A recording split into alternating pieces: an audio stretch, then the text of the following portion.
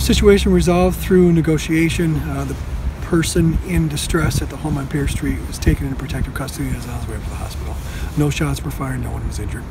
No shots fired in the taking in, but believed to have occurred beforehand? As part of the process to taking this person into custody, no shots were fired.